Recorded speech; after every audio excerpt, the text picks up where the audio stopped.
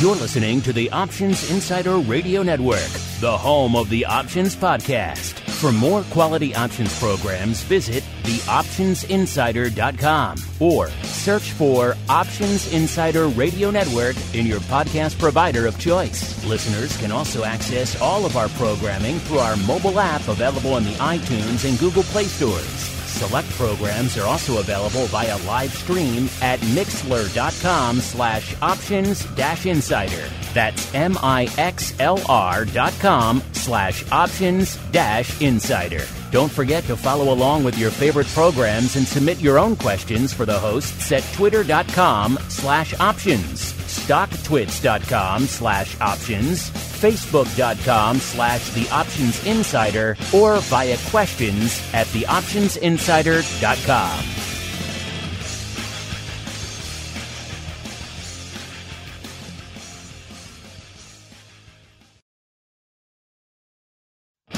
This episode is sponsored by Demand Derivatives, a startup futures exchange and clearinghouse trading the world's major assets in a creative new way. You already trade on an exchange. Here is your chance to own one. Before they approach large strategic partners for funding, the pioneering team at Demand Derivatives launched a crowdfunding portal so that regular traders have the chance to buy shares. Learn more and become a part of this revolutionary fintech project now at demandderivatives.com/crowdfunding.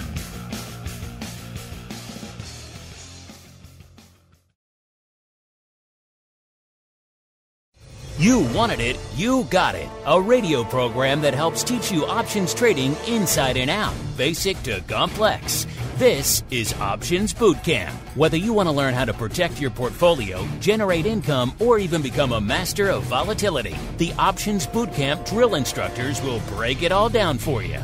Now, let's get you into peak options trading shape. Here are your Options Bootcamp drill instructors.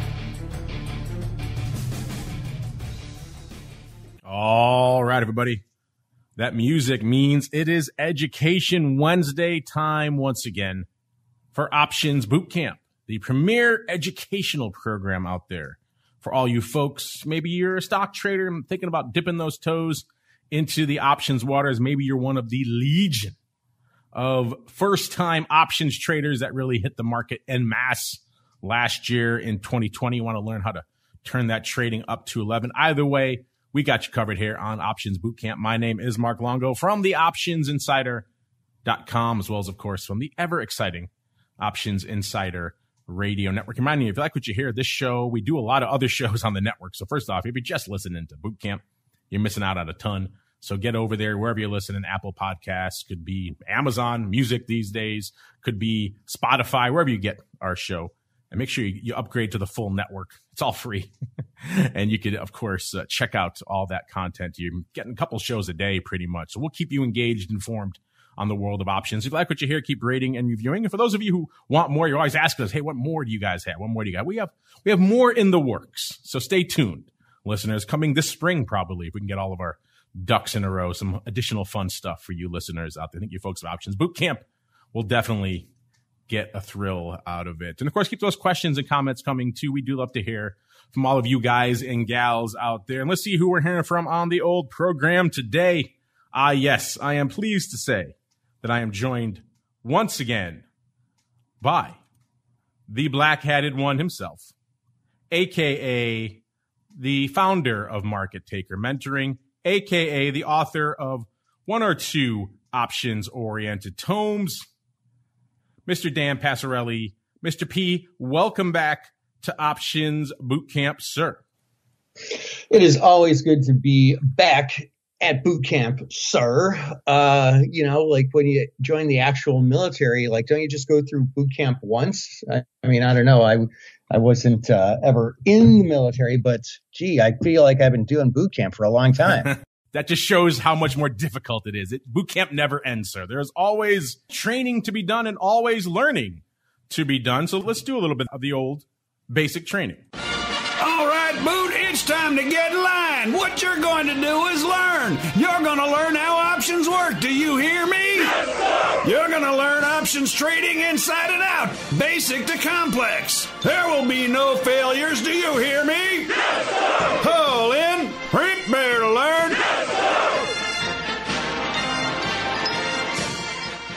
All right, everybody, welcome to the Basic Training, the portion of the show where we break down some basic options concept or strategy or technique and explain how you can incorporate it into your own portfolio. We also talk about products, and we're going to get to that today. Before we do that really quickly, I know, Dan, lots been lighting up your tape over there in the land of MTM. I'm sure your clients and customers are coming to you a lot of interesting topics. I'm curious for you, as we're in this weird state of flux in the market, vol's going up, vol's coming down, mostly the latter of late these days. Market's kind of vacillating. We just had the Fed, of course, today. What's lighting up your tape from an overall markets and volatility and indeed valuation perspective these days, sir?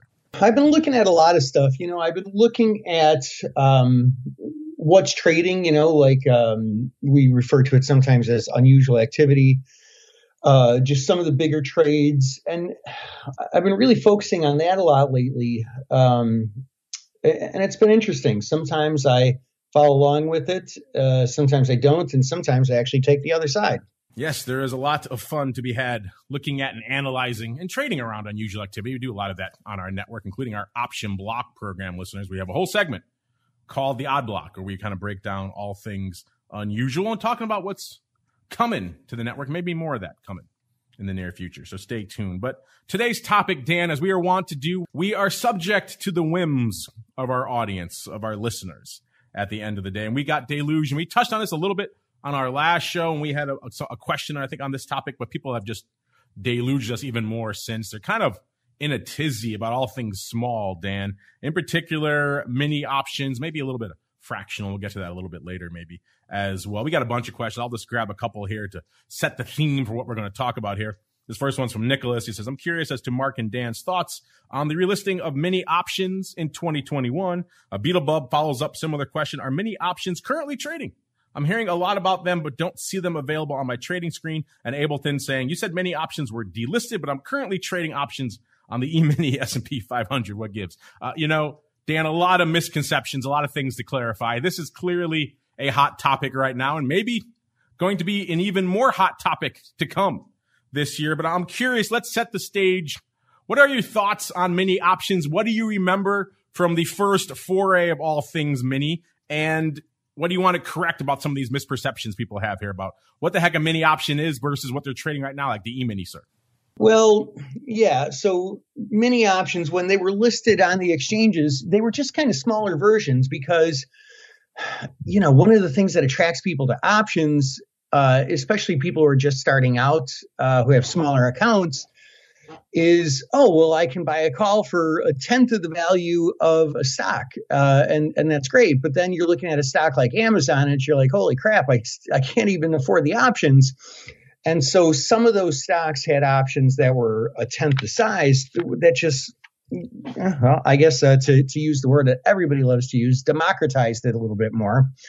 And it made it interesting, but it never really caught on. No, it didn't. So let's set the stage here. Maybe we should start by just delineating even more what the heck we're talking about. Obviously, Ableton and a few others are confused. They see things like E-minis and everything else out there. Yes, there are some smaller 1/10 size contracts and even smaller size contracts trading on certain venues. Primarily now you're looking at some of the futures options products over there on CME. CME has the E-mini, which are the futures and the options, of course. Those are 1/10 size. They now have introduced micro, which are even smaller. So they keep getting smaller over there at CME. So on the futures and futures options front, you have an array of choices when it comes to bite-size type contracts. What we're talking about are the types of products most of the listeners of this show are interested in, which are the single name equity options primarily. I mean, some index as well, but primarily you folks are into the Apples and the Teslas and the Googs and the Facebooks and the games and everything else out there that's trading hot and heavy. It's hard to blame you. These things are moving out there. So that's where we're focusing our conversation. And for that perspective, this has been done before. That's what we referred to on our last show. And these were done back in the crazy dark days, Dan. So, Dan, it's hard to believe it was 2013 when they launched, but it was that long ago. Does it seem like more recent than that, doesn't it? Yeah, doesn't it? I mean, time flies when you're having fun, Yeah, that's one of the benefits, listeners, of getting your content from a network like this that's been around the option space for a while. We were live. We were talking about these many things back when they came out. At the time, we were doing our interview show, as we like to do at all the various conferences and events around the country, and talking to the various leadership of exchanges and brokers and trading firms, everything else under the sun in the option space. And I still to this day point out the mini options as one of the few, if not the only examples I can think of in the long time that I've been doing this, where it seemed like everybody in the business was on board. Everybody was excited for the launch of mini options. You got to think, leading into that period, 2012 going into 2013, we had Apple, which was the big dog back then too. Everyone was trading Apple back then, just like they are today. Apple was approaching $700. And at the time, people were freaking out. Oh my God, it's getting too expensive. We're going to see options volume take a hit as a result of this thing's just too expensive to trade. What can we do? What can we do to help bolster options volume in the future? So everyone got on board with the idea of these 1/10 size contracts. Exchanges were excited. Brokers were excited. Trading firms were excited. A new product to make markets on. It seemed like a no-brainer. This seemed like the slam dunk of slam dunks. I didn't hear a single negative word about these things. You can go back and check out our Options Insider radio show from that period, if you are so inclined. Listen to some of the conversations I had with people around that time. Everyone was uniformly ecstatic about these products. So when they launched in 2013, it seemed like, again, a home run. They launched them. It was very limited to start out. It wasn't on everything. It was just on 5 underlyings. It was on Amazon, Apple, SPY, GLD, so gold. That's an interesting one, the gold ETF, and Goog. This is pre-alphabet, listeners. It was back when it was still Goog. And so those were the 5 underlines, which I guess you fast forward to today, they probably would do similar underlying today. Maybe they take GLD out of the mix, but outside of that, that they probably would still have most of those names. Amazon would certainly be in. That's a very expensive name. Apple has done a split, so maybe not, but still they're a popular one. And others, you could think of Tesla would probably still be in there. Well, there would be in there. So a lot of names in there. What were these things now? These were 1/10 sized contracts. So obviously your traditional equity option has a 100 multiplier, listeners. So every one contract you trade translates to 100 shares. These 1/10 size were obviously a tenth. So every one contract translated to 10 shares. You can see the advantage of that. You know, it's obviously expensive stocks. They're not really buying round lots of 100 shares anymore. They're buying 10 or 20 or 50 or 70 or something along those lines. They're not buying a full 100. So they can't even do a one lot of options. That means the options market is kind of off limits to them. If they want to hedge, they want to generate income against it, whatever they want to do, they can't even do a one lot. So that made it very limited for people. Now, all of a sudden, people who had, let's say, 70 shares of Apple could come in and sell 7 of these minis against it and actually generate some income on their portfolio. It seemed like a great thing. And so it made these expensive underlyings much more approachable for the small retail investor. And by December of 2013, they started doing decent paper, actually about 200,000 contracts ADV. Again, that's a 1/10 size contract. So maybe cut that by a tenth to really get the actual real size, 20,000 real contracts. But still, that's nothing to sneeze at. It's something. They were doing all right. And then kind of the whole thing fell apart by early to mid 2014. By May 2014, they were pretty much, the volume was kind of dried up. By the middle of that year, some exchanges were starting to announce, hey, we're not going to list further series in these, which means they're effectively delisted. And by the end of that year, by the end of 2014, once the final series of them had expired, the exchanges were not listing anymore. So they were at that point effectively delisted by the end of 2014. So it was a glorious, glorious flame out in less than 2 years, really, for these products. How the hell is that possible? How do these super hot things go the way of the dodo? Well, there were a bunch of problems. First off, they were confusing for people. They had these kind of non-standard notations. So you see your regular Apple symbol. Then maybe next, I think you would see like an Apple 7, I think was a ticker at the time. So it was a weird symbol. Brokers were having a hard time displaying it. They would display it maybe separately from the regular options. People had a hard time finding them, or if they did see them, sometimes they thought they were trading the regular, but it was very confusing. So there was a UI problem and a symbology problem that confused people. Why is a 1/10 size contract delineated with a 7? Didn't really make any sense. Also, everybody in the business thought this was a home run like I did. So they all got very greedy.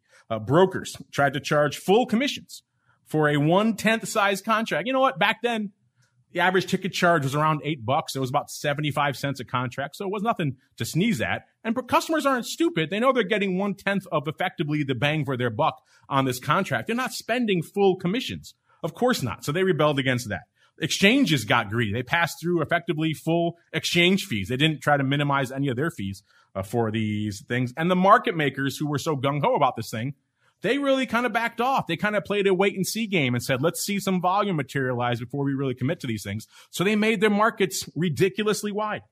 And so what happened, I actually pulled an example. This was up at the time, I believe, back on tab form. They pulled up how much more you were paying to trade a mini option versus a standard option. They pulled an example from Apple. This is probably around 2013, I believe.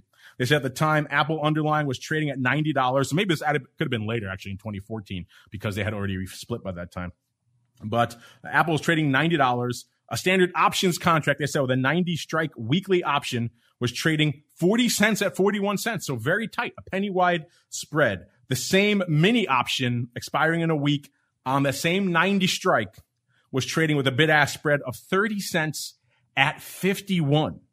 So pretty much a dime worse in either direction. That's a ton. That's a huge premium to trade these minis. So now you not only are you paying regular commissions for a 1/10 size contract. So if you want to do similar or analogous size to a regular contract, you're paying orders of magnitude more in commissions. You're also paying a whole bunch more in spreads. So you ended up, I think in their example, they calculated that the customer was paying 803% higher commission charges and 24% more in actual cost of the underlying in terms of bid offer spread slippage there. So it was just extremely expensive to trade these. So customers realized, I'm not a fool. I'm just not going to trade them. Or if I can, I'm going to trade the regular size options. So Dan, it kind of seemed like it fell apart. It was a calamity of errors on everyone's part. Everyone got greedy. Everyone put their hands into the pie. And as a result, they killed it. Is that pretty much how you recall the mini options debacle, sir? Yeah, I mean, it really is. You know, like people don't realize that a lot goes into what they call, like the job is called financial engineering, right? And a lot goes into it. You know, it's not just like, hey, what do you say we list options like this? Okay, done. You know, like to get them sized right. And you know, they're sized right, I think.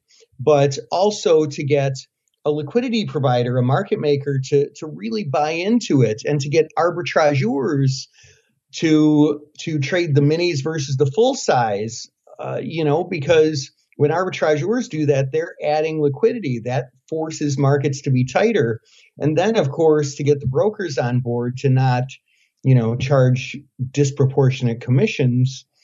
I think if a little bit of care is taken, I think that it can go a real long way, and we can make them work. And I think it would be a pretty good offering. I think that with the interest in options, especially the interest in like millennials, you know, the younger generation, folks who are younger and starting out and don't have, you know, a big nest egg just yet, they're interested in options. They're real interested in options.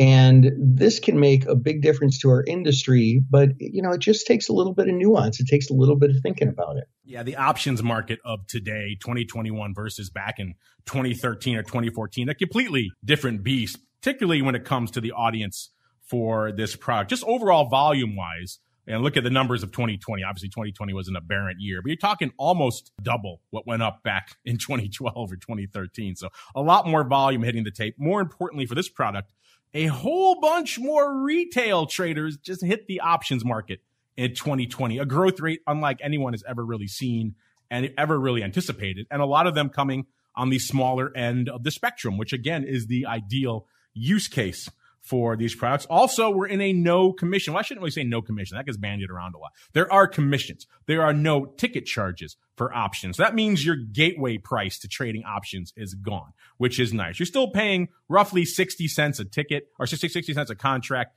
less if you do more volume, obviously. But still, so there are commissions, but they are less. So that's a nice thing. That maybe eases the barrier to these, where before it seemed like the brokers were getting greedy. Whether they charge that full option rate for a mini, hopefully not. Hopefully we'll see some reduction in that as well. But it seems like we're in a perfect storm environment for a return, a revenge of the minis, if you will, Dan. Now, there's an interesting wrinkle to this, which comes up from a question from Tom. Tom asks, I heard your interview. He's referring, I believe, to the interview I did with the folks from Gatsby a couple of weeks ago here on the network. Check it out if you're so inclined, listeners. Go to our full network if you subscribe to it. Just go to our Options Insider radio program. That's our interview program on the network. A couple of weeks ago, we chatted with the folks from Gatsby. And as Tom mentioned, they brought up fractional options. And he says, I heard the talk about fractional options being issued by brokers. How would something like that work exactly? Now, that is an interesting question. The second he brought that up, my gears started turning as well, Tom. I started thinking, how would that work exactly? Because we see fractional shares out there right now, and those are very popular. Big platforms like Robinhood kicked it off. Pretty much every major broker offers it now. Schwab, Interactive Brokers, you name it. They all allow you to buy fractional amounts. I looked on Robinhood the other day. They'll let you buy as little as 1/1,000,000th of a share. I'm not sure what the actual value of 1/1,000,000th of a share, maybe outside of a piece of Berkshire Hathaway. Outside of that, buying 1/1,000,000th of anything, I'm not sure what the actual value is, but I think they're looking at it more from just a net dollar perspective. You're putting how much money you actually want to invest, and then they will allocate that amount for you. Dan, I'm not sure if you've been watching the fractional equity space, but do you have any thoughts on this? As Tom wants to know, how would something like a fractional option, how would that even work, Dan? Yeah, I have not talked to any of the folks I know at some of these brokerage firms who do this sort of stuff, but I imagine that the broker, must allocate a single share among many people. But if it's not an even split, if they've got a half a share laying out there in the wind, especially if it's a share like Amazon, they could be on the hook for $1,500. So, I would like to learn a little bit more about the mechanics. And I guess I'm going to have to make a couple phone calls. Our listeners demand it, Dan. So we go where the listeners will it. But yeah, I was looking into this myself, and they will do the fractional shares real time, places like Robinhood and others. It's not like you're waiting till end of day to get your trades all put together. So they will allow you to allocate real time. You want to spend $50 on XYZ stock. They'll put it in for you, get a fraction or whatever that counts for there. Now, there's a lot of questions, obviously, this brings to the fore, though, when you're talking about options.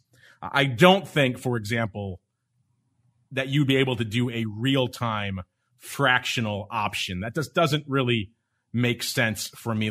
A stock is a stock. It's pretty easy to take it, to track it, to acquire it, to sell it, and also to break it up into component parts. It's pretty straightforward. You get a third of a share, you get a third of a share, everyone's happy. If they want to get out of it, it's pretty liquid to get out of it. And you have enough of a pool of people all wanting to buy and sell the same thing to make it easy to get in and out of it. Options, not the same beast. Obviously, pick your underlying, Tesla, Google, whatever the hell it is. There's thousands of strikes and series to look at. Not everyone's going to want a front month at the money call. Some guy's going to want a 2 month out, 5% out of the money call. Another person's going to want a 3 month out, 10% out of the money put. So aggregating all that demand, let alone doing it in a real time fashion, doesn't really seem to me to be very possible, at least in the near term. Also, everything in the options market is cleared. So the OCC has to stand behind the other side of that contract. I would love to get the OCC's thoughts on this. I'll have to reach out to them about that. Are they talking about this? Is this something they're going to clear on their end? Because otherwise, you've got effectively a bespoke brokerage product that the broker is standing behind. And then all of a sudden, your benefits of central clearing that you get in all the rest of the options market are gone. Because if broker X goes away, listeners, and they're the other side, they're the counterparty to your fractional options trade, then guess what? Your trade goes away. And so that's the nice thing about options. You don't have to worry about that. So are we going to add counterparty risk now to the world of options? That's not a good thing for anybody. We were talking about this on the option block a little bit earlier this week as well. I think Mr. Meatball pined in. He thought it would be some sort of value-weighted average price at the end of the day that maybe they would do. And that's certainly one approach to it. But I think any way this has to be done, it's going to have to be very limited, probably just around at the money and a few strikes around at the money in the front month, maybe a couple of other series. It would obviously have to be a very active series in order to have enough demand for X number of people to want to come in and buy a fraction of a call in, let's say, Tesla. Hot names like that, you might be able to get away with it. But outside of that, it doesn't seem like very possible at all. And then, of course, the nuances of being able to match that supply and demand. So you have 3 people each own a third of a call. What if one of them wants to get out and the other two want to stay in and you can't match the other side? Is the firm going to hold the bag on that other third of a call, Dan? There's a lot of nuances to this that I think still need to be explored. So I think short answer to this is I don't think we're going to see fractional, despite what some of these brokerage firms are hinting at. I don't think we're seeing fractional options anytime soon. Is that your takeaway as well, Dan? You think maybe this is something that's going to explode into the mainstream in the very near future? Yeah, it's tough to say. I mean, there's so much innovation in our space over the last 15 years.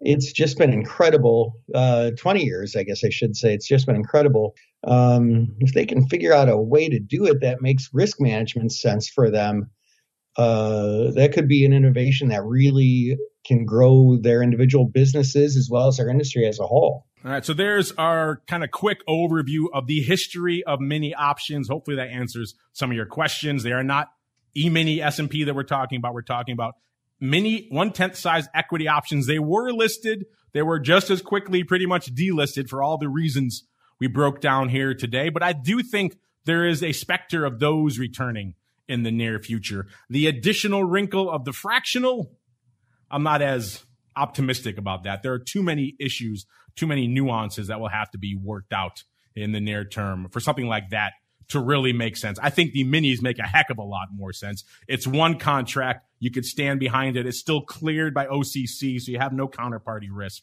It's a much more straightforward, easily intelligible product that serves effectively the same purpose. If you have a viable mini options market, you don't need to mess around with fractionals and get into all that nonsense. So I think minis are definitely the way to go. I think we'll probably see those.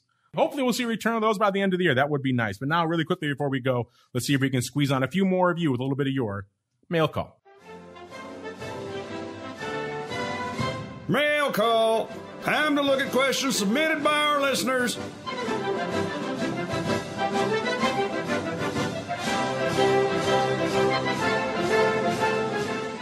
All right, everybody. Welcome to the mail call, the portion of the show where we break down your questions, hopefully answer as many of them as we can. Dan, I know you get a lot of questions over there in the land of MTM as well. So what would you say, sir, was your MTM question of the week? Yeah, I filled in for our head coach, John, this morning in our daily group coaching class where we talk about real specific individual trades. And somebody asked, it was one of our more advanced students, asked a really interesting question. And that was, I forget exactly how they phrased it, but basically, why would the higher strikes have a higher volatility than the lower strikes? Why would the vertical skew be reversed is a better way of saying that. And we've been seeing this. Well, I've been seeing this a lot more often than I've just casually observed it in the past. I mean, I don't have any hard number studies that would confirm that, but I mean, it used to be when I'm trading, I'm going through stocks, it would be like, once a week, wow, this stock has, the higher strikes have higher IV than the lower strikes. That's weird. Now, I mean, I find several a day. It's very, very interesting. And so the answer to that question is, well, let's first talk about why skew is normal, where the lower strikes have higher implied volatility. People typically buy puts to protect against stocks falling, so buy those lower strike puts, and they tend to sell calls because they're selling covered calls to generate income. Now, of course, out of the money puts are synthetically equal to in the money calls, and out of the money calls are synthetically equal to in the money puts. And so it doesn't matter here if we're talking about calls or puts, it's really high strike versus low strike. So that's why the skew exists normally, why normal skew exists, but why would it be reversed? And a lot of that has to do with people coming in and looking for really explosive moves to the upside. We see this a lot of the time in short squeeze candidates where it frankly doesn't matter if you're overpaying a little bit for implied volatility, because if the stock goes up 200%, you're going to make a crap ton of money on delta and gamma anyway, so it just doesn't matter. And that's the reason. It's just this demand. It's just this demand for calls in certain names And some of it might be overzealous. And sometimes when I see that, I actually take the other side and I start selling calls or call spreads. But it makes for interesting trading. It makes for interesting trading to follow along or to fade and trade against what we see. Yeah, those kind of things are very nice to, aggressively fade. A lot of times if they're going to be nice enough to bid up the far out of the money call skew in a name like Tesla or a game or whatever else it is, and you still have some sort of optimistic outlook on the underlying, then a nice vertical call spread is a great way to take advantage of that because you're buying something at the money. It's going to be inflated, but not percentage-wise as inflated as that far out of the money stuff. Now you're able to sell what people are bidding up and take advantage of the bid and effectively get into verticals at usually much cheaper prices than you probably could earlier. So that's a great way to take advantage of these types of things. And we're seeing more of these popping up now, the meme stocks and everything else. Things are starting to get bid up from an upside call skew perspective. So if that's the case, that makes it attractive. Or if you have the underlying, turn around and sell a covered call against it. There's a lot of ways you could take advantage of this bid they give you in the implied volatility skew. Let's do one more here, Dan. Let's go back to, this is one of our regular listeners. This is Baiju Thomas. He says, "Hi, Mark. My question is specific to portfolio margin that brokers have. Here's the scenario. I am long 100 Apple stock on day 1. Then on day 5, I decide to short one call above the day 5 spot price." He puts in parentheses a covered call. Yeah, we're with you so far, Baiju. "My question is, will my broker acknowledge my long stock and not charge me an initial margin for the named call? I ask because stock options are with OCC and the stock can be executed at any exchange. So with the portfolio margin calculator that is owned by the broker, can they portfolio margin my account to give me any long stock benefit? Unlike, say, a SPAN where the futures and options are at the same exchange, so SPAN margin does give margin benefit between holding futures and options at the same time for the same instrument. Thanks as always." Yeah, SPAN's a little bit of a different beast. By just obviously you're talking about things that are going up on CME where you're right, they're the exchange and kind of the clearinghouse all wrapped into one. So that makes it a little bit different. But for the purposes of this show and for a lot of our listeners, portfolio margin on equity options is kind of what you're referring to. Dan, you want to help set this record straight here for Baiju on who owns that portfolio margin? Like, where's that determination coming from? And will they use it to offset your positions? Yeah, in times like this, when somebody's asking a very specific question about how their broker margins them, I'm going to answer the question, but first I'm going to qualify it a little bit and disclaim it a little bit, because here's how that works. The OCC sets up margin rules, all right, whether it's Reg T or portfolio. And then the clearing firms beneath them, Apex or whoever it is, they have their own rules that could be more restrictive, but not less restrictive than the OCC. And then the broker may have further more restrictive rules. And so to get the right answer, an accurate answer, you would actually have to call your broker. And if it's somebody with a good customer service desk, it shouldn't take too long to get that answer. That said, the way I think it should work, and probably does work, is if it's portfolio margining, it shouldn't really matter like whether they match them up or not, because they're just taking, like the risk of that underlying and all the options in that underlying moving a certain amount, or like what, $25 for each option, something like that. Again, your broker will know the actual specific answer, but I don't think it should be an issue. I mean, I think that if I'm understanding the question correctly, yeah, your broker is going to know, okay, this call goes with this stock, and it doesn't really matter because they're going to margin it up in an extremely liberal way anyway. That's what portfolio margining is. You are correct, sir. Yeah, Baiju, portfolio margin is not something you get automatically at most brokerage firms. You have to kind of apply for it. So it's already something you're going to be, proactively asking for. Usually they have minimums like 100,000 in your account to qualify for it. So when you're getting portfolio margin, they're agreeing to give you a lot of these offsetting positions. So something basic like a covered call, if you already have portfolio margin, any decent broker, they shouldn't be holding aside any sort of extra margin for the call. They should understand that those two are offsetting positions. A smaller broker where you don't have a portfolio margin account, maybe they're not as savvy in the option space, yeah, maybe they could do all sorts of crazy things. You don't know. But a larger broker understands the options market. You've already qualified for a portfolio margin account, which means you're going to get those offsets. That's one of the things you get with portfolio margin. Yeah, you should be all set. I wouldn't worry about the differing clearing here and there, stock versus options. It all goes through the broker, and the broker is going to offset you. So you're good there. Good question, Baiju. Good question, everybody out there who's obsessed with minis and fractionals. We've got someone listening live here, Renko, saying small investors are not able to participate in option trading for stocks such as Amazon due to its very high prices. There should be equality in the markets. Fraction trading would be great for small investors for such high-priced stocks. Yeah, on the stock side, I'm with you. On the option side, I think we agree mini options are probably the better way to go, at least for the near term. And certainly for a lot of you out there, mini options solve a lot of the problems that fractionals do without any of the inherent headaches and questions that fractionals bring to the table. But great questions, great comments, everyone out there. Dan, before we go, if folks are intrigued, maybe they want to join the party over there so they can be featured in the MTM question of the week. Where should they go? What should they do? You know, we actually just had a couple of webinars where we were making our group coaching class available to folks for like this incredible trial price. It was $99 for a full month. I mean, you know, practically riskless, really. And if you go to markettaker.com/99, market, like stock market, taker, like take what is rightfully yours, 2 T's in a row, markettaker.com/99, you can join our daily group coaching class, and you'll be in that class every single day from 9 to 10 Central. It's 10 to 11 Eastern, 1 hour.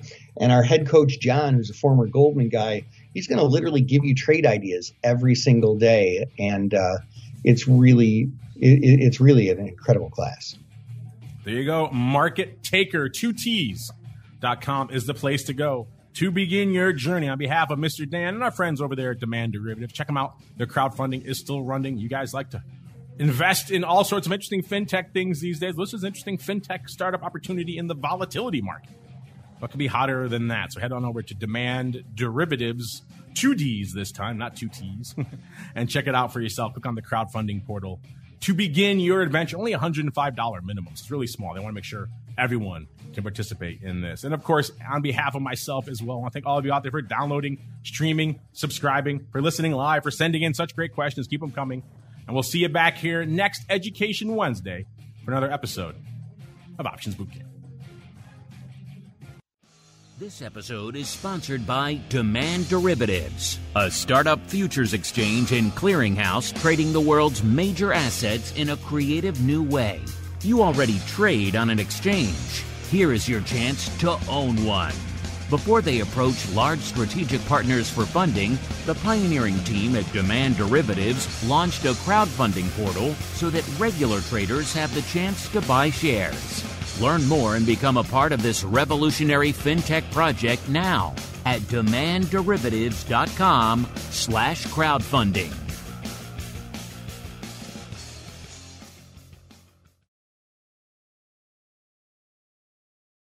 You're listening to the Options Insider Radio Network, the home of the Options Podcast. For more quality options programs, visit theoptionsinsider.com or search for Options Insider Radio Network in your podcast provider of choice. Listeners can also access all of our programming through our mobile app available in the iTunes and Google Play stores. Select programs are also available via live stream at mixlr.com/options-insider. That's mixlr.com/options-insider. Don't forget to follow along with your favorite programs and submit your own questions for the hosts at twitter.com/options, stocktwits.com/options, facebook.com/theoptionsinsider, or via questions at theoptionsinsider.com.